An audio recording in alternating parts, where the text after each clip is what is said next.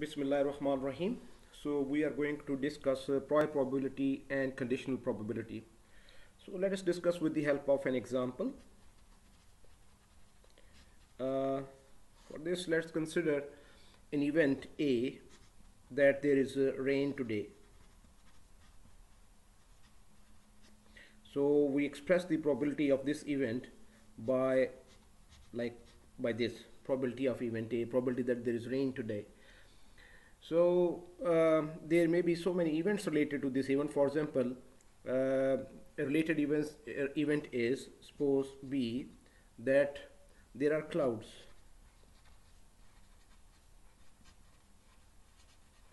Right? So probability of this event B, that there are clouds, is B. So we can calculate the probabilities of both these events using different methods and the available data. So let's now consider another situation that we are asked to find the probability given the information that there are clouds, right? So we're going to investigate the event that rain today, given that there are clouds. So this probability is different from this probability that rain today, right? When we are calculating this probability, we do not have any related information. But when we are calculating this probability rain today, but we are given here that there are clouds, so we have related information available with us. So we denote this probability like this: probability A given B. B is there are clouds and A is rain today, right? So this is conditional probability. This is conditional probability.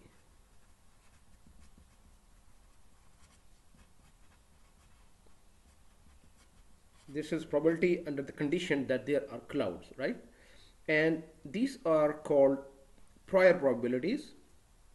Probability A or probability B, these are prior probability.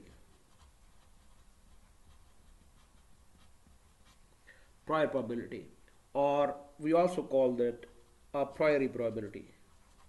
A priori probability, right? So given some information, the probability, this probability will change. It will be different from this probability, right? So conditional probability will be different from the a priori probability.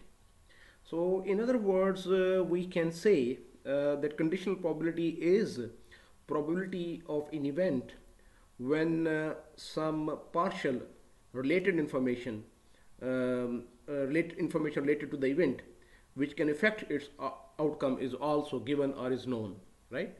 So conditional probability is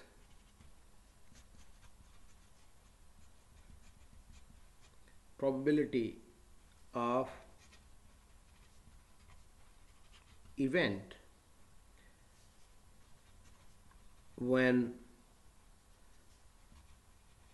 some partial information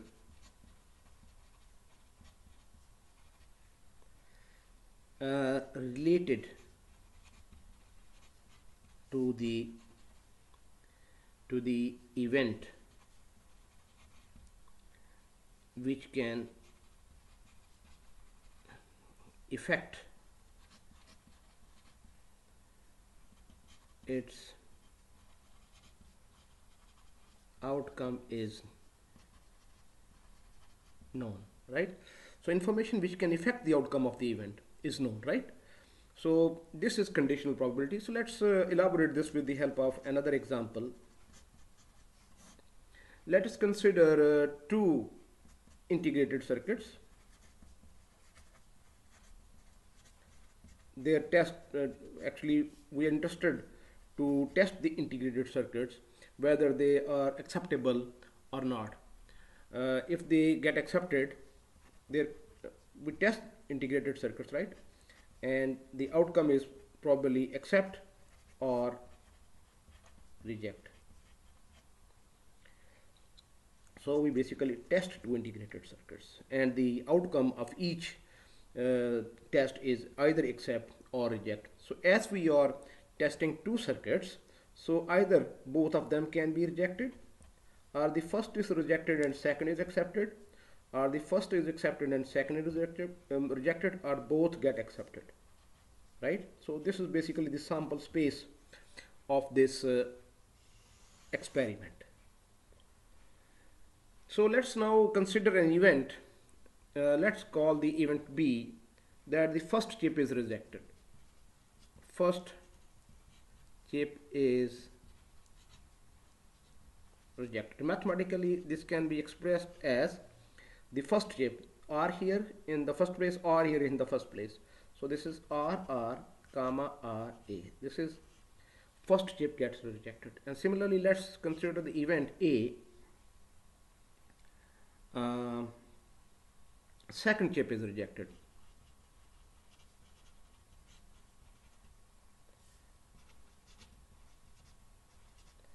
So mathematically speaking, so second chip here, this again is RR, and this R here at the second place, RR and AR, right?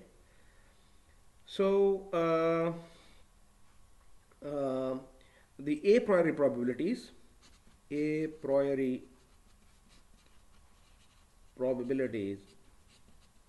will be denoted by PA, and probability of B, probability that the first chip is rejected, or the probability that the second chip is rejected. So these probabilities are quite small, because the integrated circuits are usually manufactured in a very clean environment. So what if we know that the first chip has been rejected, right? So given this information, what's the probability that second chip is rejected? So this will change the entire scenario now, because when we know that the first chip has been rejected, and if that chip is coming from the same wafer, right, same silicon wafer, then the probability of the second chip being rejected goes high. So the conditional probability will be different. Probability of A given B, the probability that the second chip is rejected given that the first chip has been rejected. So this will be different.